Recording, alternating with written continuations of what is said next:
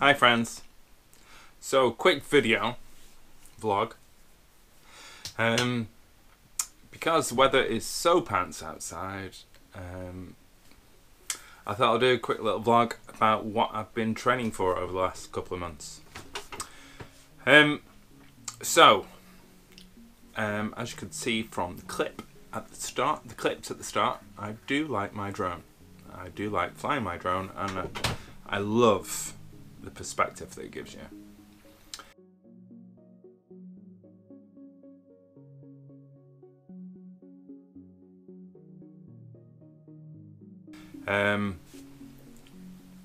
And as you know, it's almost becoming essential if you're a vlogger to have a drone and to throw some drone footage in.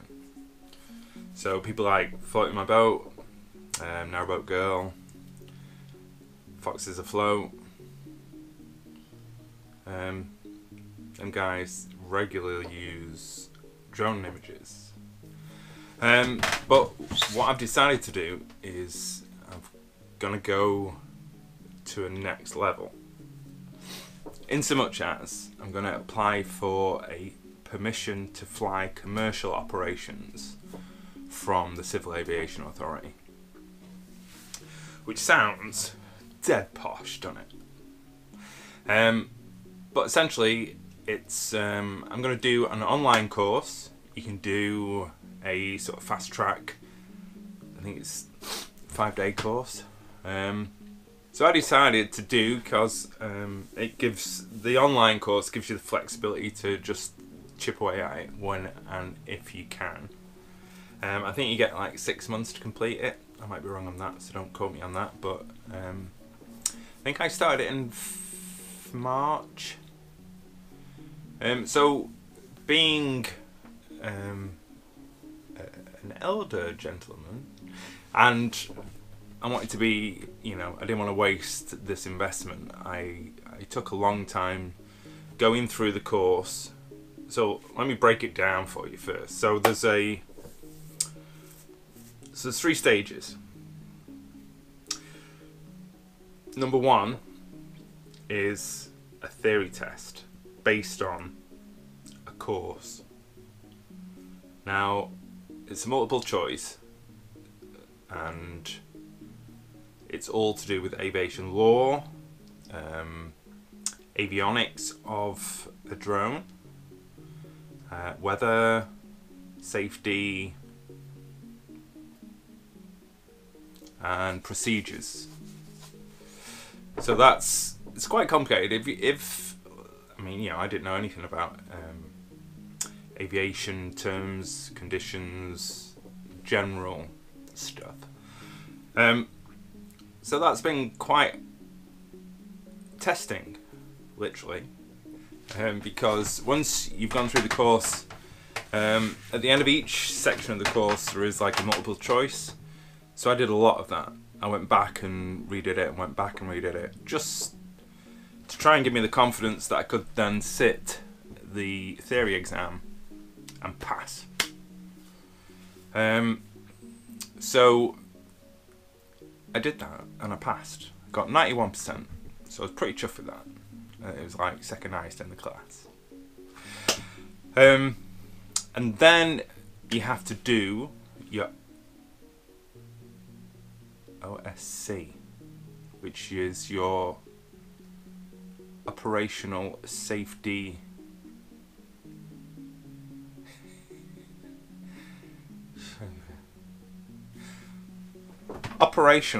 case. As you can see, a lot of the terms, they aren't coming natural. So yeah, that is basically a written procedure of how you go about flying a drone. Now, you haven't got to write that from scratch, thankfully. So I did my training with a company called Uplift Drones, who have been exceptionally helpful, and they give you like templates that you then you take that template and you make it yours. So it's not like, you know, it's not these two massive volumes that you've got to create off the cuff. But even so, it's still quite a daunting task. So there's volume 1 is your procedures, how you conduct yourself, what your company structure is, how you deal with working with other people, how you deal with safety, how you deal with hazards, how you actually fly, your procedures, your setup, your in-flight, your post-flight. It's very in-depth, and like I say, it is quite daunting, but you just got to keep chipping away at it, which I do. And that's volume 1. Volume 2 is specific to your aircraft, UAV, SUA, whatever acronym you'd like to use for your drone.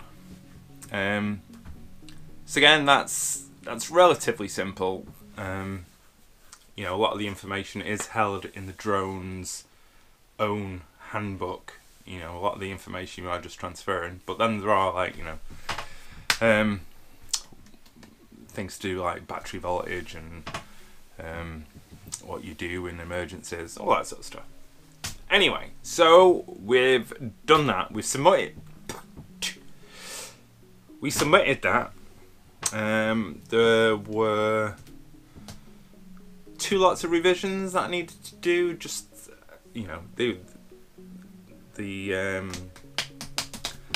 guy who went through it for me, he said, you know, they're just minor things, but, you know, they are the sort of things that'll trip you up. So, like, my insurance certificate said over drone. So my company's called Over, as in OVA, over drone. But obviously I'm a sole trader, I'm not like a big company yet. So he said, you know, put it as Chris Pickering trading as Over drone. And then that mirrored what was in my operational safety case. So yeah, just little things like that that'll trip you up, and the Civil Aviation Authority will throw it back at you.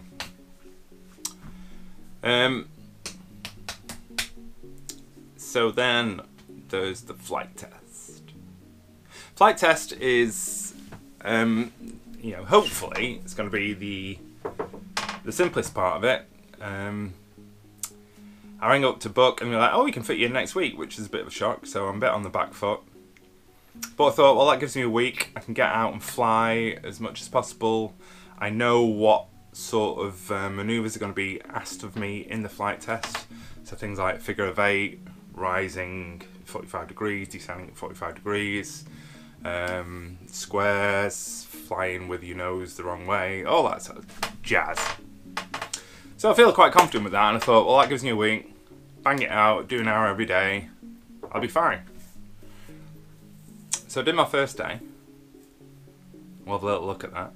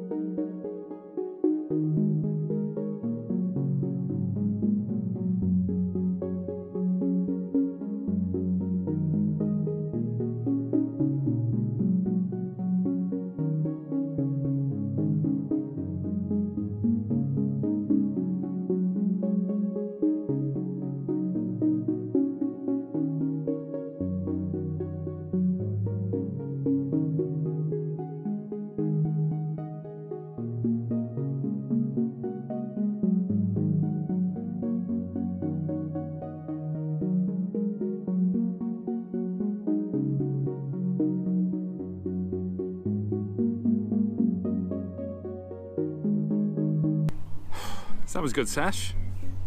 Good half an hour practice. Need to concentrate on my figure of 8, I think. Figure of 8 and ascending and descending 45 degrees. I think you're an A to B and all that. It's pretty easy. Not pretty easy, but you know, I've done enough to feel confident with that. So, gonna fill in my pilot log and then get back to the boat and get ready for work. See you in a bit. But ever since then, we are having some horrendous June weather. And it has rained and rained and rained and rained and rained. And just when you think that's not going to be the end of it, you're right, it rains again. So, I mean, I've seen some images of where we used to be moored on the river, and them guys are feeling it. It's like 2 foot, it's risen 2 foot. So, yeah, if you're on the river, be careful. Yeah, so I haven't had the chance to have the flight practice that I would have liked, but hey, you know, I should be alright. And basically, if I do get any opportunity to get out there, I'm going to get out there. So yeah, so let's have a quick rundown again. 3 things to do when you're doing a permission to fly commercial operations, because that is what we're doing. Have I mentioned that? So, permission to fly commercial operations from the Civil Aviation Authority doesn't really give you an awful lot over a hobbyist drone pilot. There are... you can be closer to people. So, for instance, if I was filming on the marina, I could be within, like, imagine that's a person, I could be in a 50-meter bubble. Cut my finger, by the way. Whereas if I didn't have the permission to fly commercial operations, I should, although a lot of people just ignore this, should be flying at like 150 meters away from people and buildings and livestock and vessels.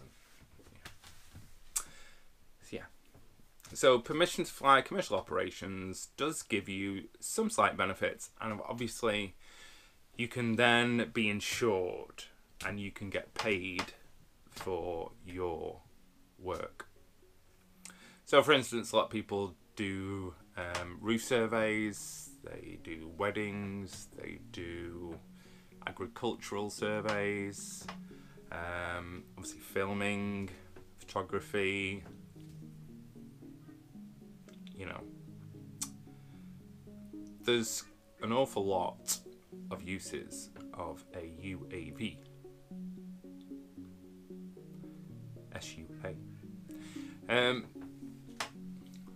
it's only going to get more, I reckon. So yeah, so that's what we're heading to. So, just quick update. Sorry it's not boat related, but there is quite a few bits of boat footage, because chill.